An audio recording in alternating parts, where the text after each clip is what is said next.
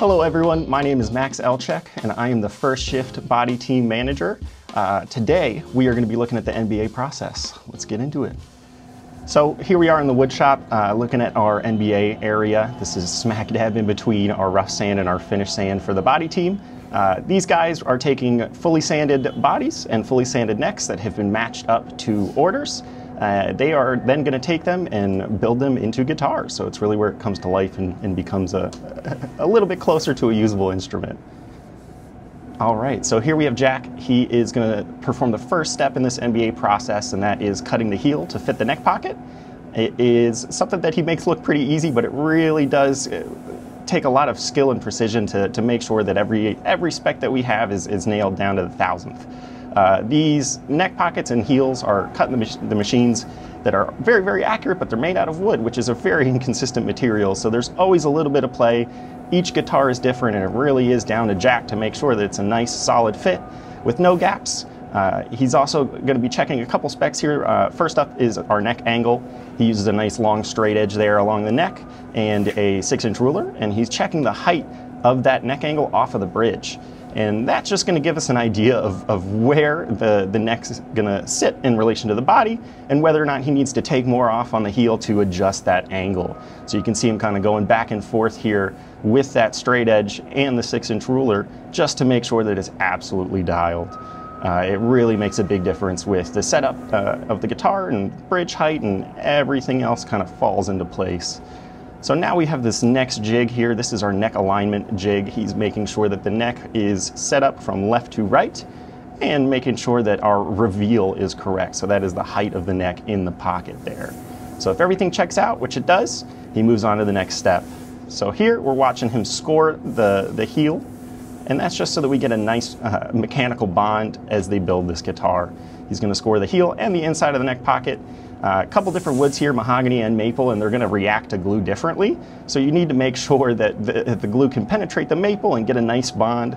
So here Jack's putting his initials in just to make sure that he has credit for the guitar. It lets us have accountability for any quality issues, but it really is also kind of that point of pride for a job well done. So once Jack is done cutting the heel here, Sam is going to pick up the next step. He is going to be building the guitar for us, gluing it up and clamping it, making sure everything is set right. So the first step here, he double checks Jack's work, make sure he's got it all in line. These guys really do a good job, and part of that is holding each one accountable. All three of them work as a really nice team here. All right, if it checks out, he moves on to the next step here, spreading glue inside the neck pocket. He's going to have a nice even layer on the bottom, left and right side of the neck pocket, and some glue spread on the heel of the neck itself as well.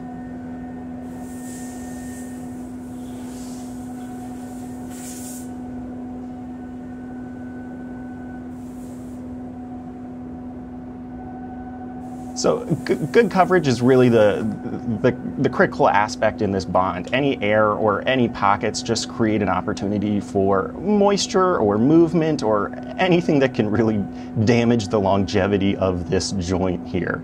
We're looking for stability.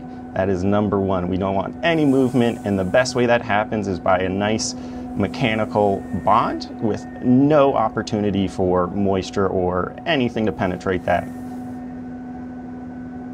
So once he's got the neck seated with the glue in there, he's going to come in and clean up any excess squeeze out. They try and do a good job of using just the right amount of glue, but there's always going to be a little bit extra. Next up, once it's cleaned, he grabs some clamps with some purpose-built adapters here to really make sure that we're distributing the pressure across the surfaces that we're gluing up here. So a big one on the back and a nice one across the heel in the pocket of the guitar. Always more glue to clean up too. It really goes a long way. That glue can play nightmares on the staining crew. If any of that is left in the pores of the guitar, it's going to affect how the stain looks. So it really is critical that it's nice and clean, all the pores are nice and open and ready for that stain. So all the guitars sit for 30 minutes here while the glue sets. You can see we've got a couple other clamps on there as well, just to make sure that it's nice, stable while it's waiting. When it's ready to go, Jack here is going to pull it off, unclamp it, and do some final cleanup. But first, check that neck angle again. There's always opportunities for things to move around, especially when working here, so the more checks, the better.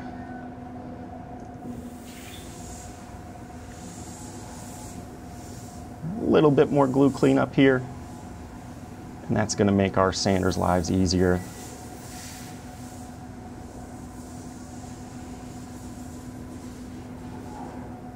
Believe it or not, that is a normal toothbrush. Sometimes the simplest tools are the best. So we use a UV light here.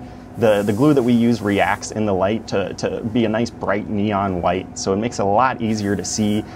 A lot of times that glue just kind of sits in with some of the lighter colored maple, so it's a little tough to pick out, but the light helps us out a lot. So Jack is handing off the guitar to Tim.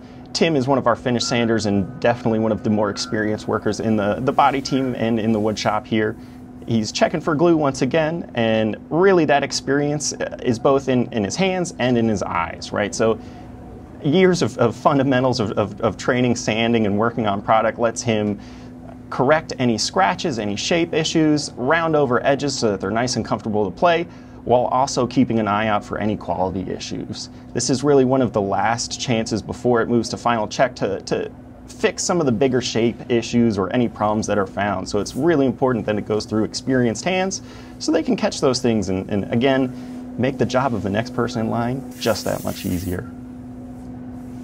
As Tim finishes up with the guitar, he's going to do a pre-QC check, and really that's just another opportunity for him to find any issues. So he's going to look at it in the light here and give it one last look over before Nick picks it up. Nick here is our final QC check. He's part of a two-man team that checks every single guitar that leaves the wood shop.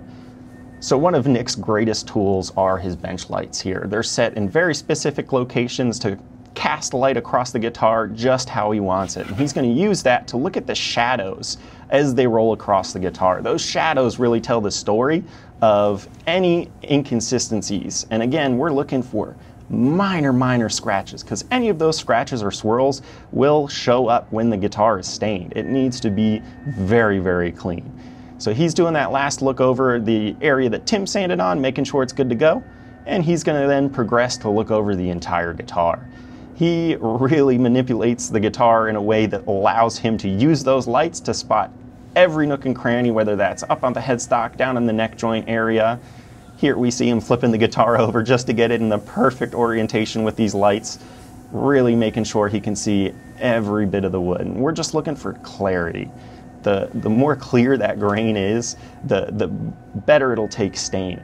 You're never going to truly sand every scratch out. It's a game of hiding it.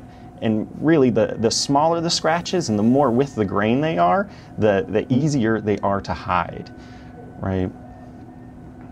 Nick's going to sign it here, and that is the final QC check. He's going to put it on the rack with the rest of the core guitars here and roll it off to finish hall when they're all set and done. In the finish hall, the next step of this guitar's life is stain. It's going to get some color that's going to pop and look amazing. Mark Carroll's going to take you through that process.